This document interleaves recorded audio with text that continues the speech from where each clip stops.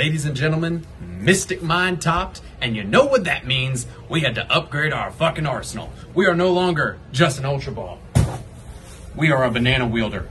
This is one sexy son of a bitch. This is my face after I top with Mystic Mind. This will be your face when you top with Mystic Mind. Second place at a Nationals in Europe. You Europeans know how to make good shit. And he agrees. We are adding this to our arsenal. He is Ultra Banana. Let's dive into today's video. Try to relax your anus, your shoulders.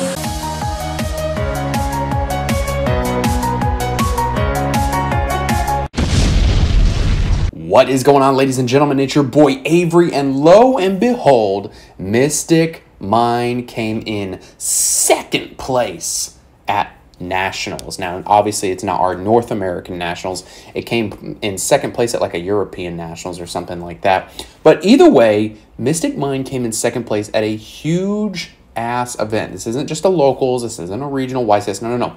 This is a European Nationals event. So destroy that like button so that we can move up the ladder to 800 and eventually 1,000 subs. I really do appreciate all of the support, and even more because we've got Mystic Mind topping, and God, this just makes me giddy. And really, it's also interesting to see, because keep in mind that we still have the Brave Engine at full power. This deck auto-loses to fucking Dracoback. Like, it just gets shit on by that card. But this duelist said, hold my beer and hold my cancerous deck while we main deck 3 Cosmic Cyclone and side deck 2 copies of Typhoon and 3 copies of Mystical Space Typhoon. So let's go ahead and dive into the deck. So we've got 3 copies of D-Shifter, 2 copies of Planet Pathfinder, and instead of 2 copies of Silent Wabi, we're playing 3 copies. And what's interesting about this is that this is actually really close to my dad's build. For those of you who haven't kept up with the channel, you may not know that my dad and I have been playing Yugioh together since 2008, and even earlier than that, before we started going to local OTS stores and things like that. He's always played Burn and Stall, Final Countdown, shit like that. And so in his Mystic Mind Burn build, he was playing 2 Pathfinder and 2 Wabi, and he's opted to not use Shifter. And what's interesting is that, for one thing, we're playing 3 Wabi, which it really just comes down to player preference on how often you want to see this card. Some opt for 2, some opt for 3. And D-Shifter is interesting because it's really dead if you don't hit it on that first turn, especially if you're going second. However, if you do hit it, and honestly, if you're going first or second, then you lock the opponent out of the grave, and that can really hurt them, especially if they're playing the Brave Engine, because if you hit that Dracoback with like an MST while Shifter's active, then it's going to get banished. Same goes for Typhoon. The Cosmic Cyclone is just extra insurance on that. And the Brave Engine is your toughest matchup. I mean, yeah, DPE kind of hurts if you have a smart player that knows how to play against Mystic Mind, but it's usually, depending on the game state, pretty easy to play around. For the spells, we're playing only 2 copies of Cauldron. You know, I used to say if you're not playing 3 of this card, I don't know what you're doing. But a lot of builds now are either playing 1, 2, or even 3. And it's interesting because, you know, some builds that aren't playing 3 Cauldron opt for like a copy of Final Countdown just to have like that extra win insurance policy. Or if they're like main decking Curse Seal of the Forbidden Spell, then they have the Final Countdown as a discard target for Curse Seal. But this guy opted for 2 Cauldron, so very interesting on that. We're playing 3 copies of Cosmic Cyclone. You have to play this because you've got to hit the fucking Dracoback. If you don't hit the Dracoback or the Faithful Venture, preferably the Dracoback in the Brave Engine, you're going to lose the game. You also don't really care about losing 1,000 life points, because even if you get some asshole who's going to try and stall you out in time, which you should always call a fucking judge on, especially if you're playing this deck, you can just use Cauldron to regain your life points back, and then you have higher life points, and then your opponent's trying to stall you out, and then it's like, hey, dickhead, I have higher life than you. And then we're playing a 3 Dark Ruler No More. This is pretty standard for the deck. You pretty much have to play it at this point, because if you lose the die roll and don't go first, and you're not playing Dark Ruler, you pretty much just lose the game, because Baroness de Fleur is going to be a negate right out of the gate. Chang Ying, if you have to go the Planet Pathfinder route, is going to negate that. I mean, this card has to be something that you play, because the opponent has to out it with a back row card, and if they don't have any back row, then they're going to lose the game. Also, I want to mention too, now that I think about it with Sword Soul, Cosmic is also really good at hitting Blackout, which most Sword Soul builds are playing 1, maybe 2 of. So by hitting those Blackouts before they can activate, just ensures that you're going to win that matchup. And then we're also playing 3 copies of Demise of Land, that's standard. 3 Field Barrier, standard. Only 1 copy of Goddess Scold. Some builds play 1, 2, or 3. Just depends on how often you want to see this card. Really, the extra copies only come in handy for ditching off of Curse Seal. Once you have the first one set up, you're pretty much like just set to go. You start controlling what the opponent draws. It's another lockout card. And then, of course, 3 copies of Mystic Mind. You're not playing 3. I don't know what you're doing. 1 copy of Terraforming. And then 3 Duality and 3 Extrav. So this guy is not playing Prosperity at all, which is really surprising. Now, this could have been because he couldn't afford it, or he just opted not to because he wanted to just banish 6 off of Extrav. And I have seen some builds where they'll only play like 1 Prosperity, or they just won't play Prosperity at all because they would rather just draw 2 off of Extrav. I personally feel that Prosperity is just a strictly better version of Duality. Yeah, you can't do Extrav into Duality, but I don't know, man. I just feel that Prosperity is just so much better. Having that option of 1 of 6, especially if it can get you to something like Dark Ruler or Mystic Mind instead of just a draw 2. But I do feel at the end of the day, it does come down to player preference. I'm just in the camp of Prosperity is just so much fucking better. So take that for what you will. If you have Extravs, then definitely play them. If you have Dualities, definitely play them. If you can't afford Prosperities, go with this build. But I highly encourage you to at least test Prosperities in a deck like this, because you'd be surprised at how often hitting 1 of 6, even when you're not drawing 2 off of like Extrav, can be so fucking helpful.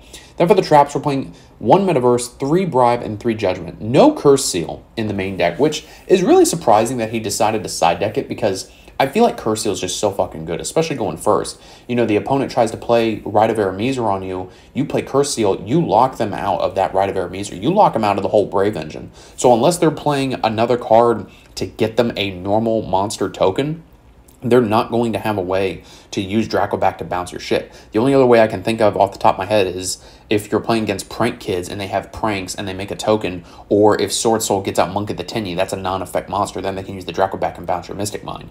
But other than that, there's no other way that decks are making tokens right now. So I'm really surprised that he opted to side deck this, but who am I to question? He came in 2nd place. For the side deck, we're playing 2 copies of Amato Iwado. This card is just dumb. So good. We're playing 2 copies of Kaijus, because Kaijus are always good.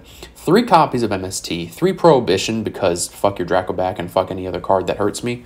3 Curse Seal, and 2 Typhoon. So Typhoon is actually really interesting. You target 1 face-up spell or trap on the field and destroy it. If your opponent controls 2 or more spells or traps, and you control no spells or traps, you can activate this card from your hand. So this card is instantly live the moment that the opponent has both Faithful Venture and Dracoback on the field, which if they're comboing off, they're going to have both of those cards on the board. And it's basically an imperm, but for popping spells and traps. I feel like you could also just run Night Beam instead, but I guess he just opted for the Typhoon because you can just play it from the hand while you control no spells or traps. I guess it can also double up as like a trap card that the opponent doesn't expect, and you can just set it as another back row removal, where it's something like Night Beam, you just have to activate, you can't set it and then use it later. And then he's also opting to use MST instead of something like Twin Twisters to get that double pop. I feel like he opted for this because there's not really a lot of times where you want to discard cards out of your hand with something like Twin Twister, and it ends up being more of a hindrance to discard for the cost off the Twin Twister than just using something like MST.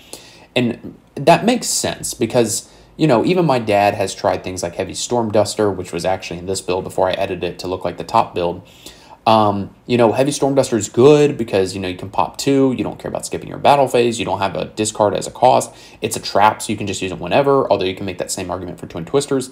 But sometimes all you need is just that 1 pop off the MST, especially if you have D-Shifter active, then you can just MST the Dracoback and not have to worry about it coming back. So that is something to keep in mind. Prohibition, as I mentioned, just, you know, fuck your card, I don't want to see it. This can hit just anything that is a problem. And again, the Curse Seals, I'm really surprised that you decided to side deck this. You only have 6 negations in this build.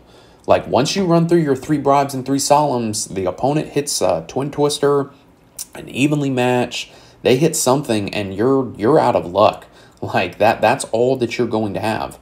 I feel like just having at least 9 negates is more helpful. Granted, you can make the argument that it can stall out your back row a little bit. But something to keep in mind. The extra deck was just 15 cards of random bullshit. He's not playing Awaken the Dragons or anything, so it can just be 15 cards of whatever the fuck you want. So, yeah, take that for what you will. Guys, let me know what you think about this build, because this is really interesting. You know, this is not the Jeff Leonard special. This is not the Avriel R32 Dad special. This is something definitely different. You know, I know that a lot of Mystic Mind decks are trying to figure out a way to play around the Brave Engine, and I think that this is, you know, cookie cutter Mystic Mind with a way that has learned to figure out how to play around the Brave Engine and issues like that. Because really, Therions aren't much of a problem for you. You know, they make Regulus, they activate the effect in hand and special summon. You're just going to use Demise the land and fuck them up. So, yeah, I mean, it's Mystic Mind, and it's really solid. If you can work around the Brave Engine, this deck is good. If you can't work around the Brave Engine, this deck is liquid ass. So guys, please, thank you for watching. Let me know what you think down in the comments below. Thank you so much for all your support, and I'll see you guys in the next video.